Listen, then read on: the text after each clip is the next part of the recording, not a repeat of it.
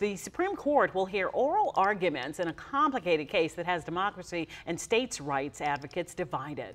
Abby Larico joins us now to verify what it means. Morning, Abby. Hey guys, good morning. So though this is a case about maps in North Carolina, read up on Harper v. Moore and you'll find headlines about how this could upend the democratic process nationwide and end free and fair elections as we know them. So to find out what it's really about, let's verify.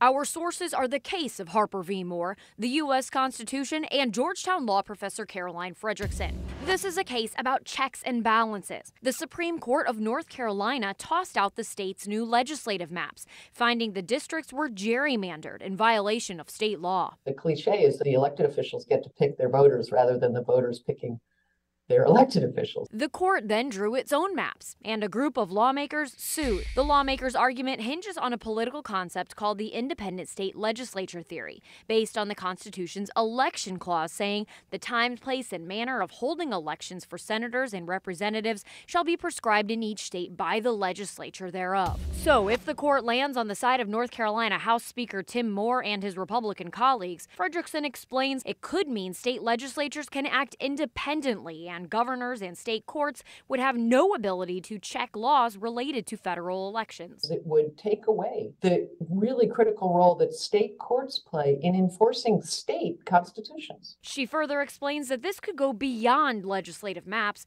because election laws can refer to anything from rules around early voting to how states submit their votes for president. Say the people of Maryland or Virginia or Pennsylvania or North Carolina picked one candidate. Could the state legislature come back and say, well, we don't like the popular vote anymore as our method for choosing electors, and we're now wiping that out, and we're going to choose the electors. So we are really facing with a very radical theory with really radical implications for whether or not we actually continue to have a democracy.